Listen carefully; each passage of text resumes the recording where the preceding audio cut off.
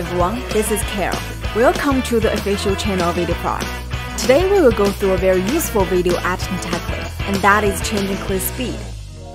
If you want to slow down or speed up the entire video, highlight some key moments, progressively alter the video speed to match your audio, or make your video look more cinematic, try the speed editor tool.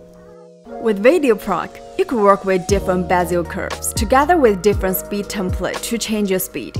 So, even if you are new to video editing, you can create smooth and dynamic speed ramping effects in one click. I'm gonna break down this tutorial into 5 parts to empower you with this basic technique of changing clip speed. Before we jump into it, make sure you have set up VideoProc in your computer. You can find a link in the description box down below to download the software for free. Alright, so now let's get started. Usually, I would apply variable speed changes to your videos that go with tons of movements like exercise, drone shots, dance, and the results usually turn out pretty awesome. To use the speed tool, let's import a video to your timeline. Click the left-click button to choose a video, and hit speed. The speed window comes with a handful of setting options. Well, it seems like a lot, but you can use it as easily as you are taking a candy from a baby. At the top is a preview window. Here, you can check the result in real time. Below the preview window, we have a few bezier curve templates. Each of them give a unique speed change effect. You can go with the proper template and add it to your creations. Usually, you just need to apply one of them directly to get a wanted outcome. By default, the change pitch icon on the left side is toggled off. This ensures the change in speed won't affect the audio pitch. And if you need to change your audio pitch along the video speed, simply enable change pitch. Next to your change pitch icon is the toolbar in the timeline panel. Here, we can find most of the tools we need. For example, undo or redo the speed change effect, play or stop the preview. The yellow bezier curve on the timeline represents the real-time playback speed. The vertical blue line is a speed mark. You can press a circle on it to see the speed ratio at the current time.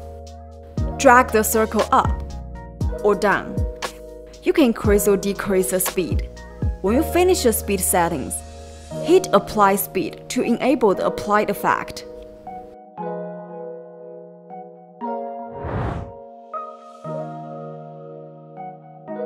In this dancing video, I'm gonna slow down the air twist move part and speed up the rest. Let's try out the bullet template. It can slow down the highlight moments and fast up the rest to create an emphasis. Just hit the wanted preset and apply the effect on the timeline.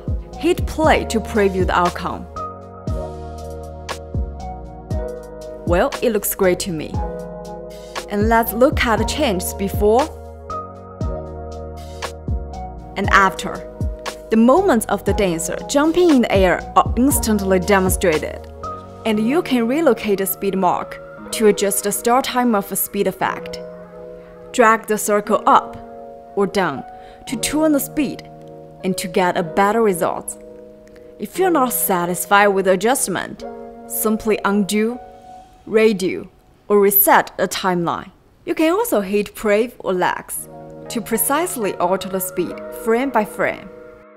Finishing with the settings, don't forget to hit Apply Speed and to get this effect into the original video. Moving next, let's take a look at another material. In this video, I'm gonna highlight the dunk action. To do that, I need to speed up the running movement and slow down the dunking part. The speed change is consistent with the montage curve, so let's try it.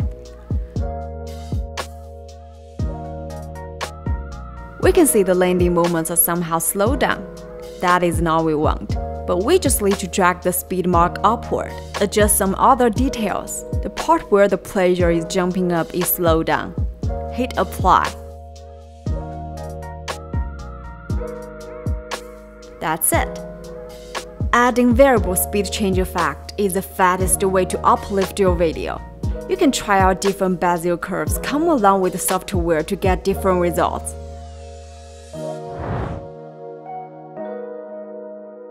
After we finish up with the speed changes in the video, we need to add background music and place it onto your audio track. Well, congrats you guys! Here you got an awesome video come with the speed change.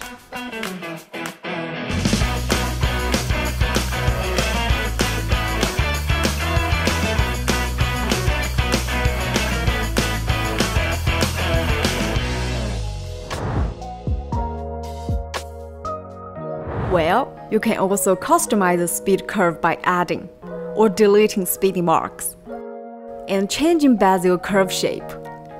Try use your imagination as much as possible to create a bezier curve that suits your video most. And you can come to a better result if you can sync the video to a beat of the music. We will share with you more useful and powerful techniques for video editing. Don't forget to click the subscribe button to subscribe our channel. Alright, we will see you soon in the next video. Bye bye!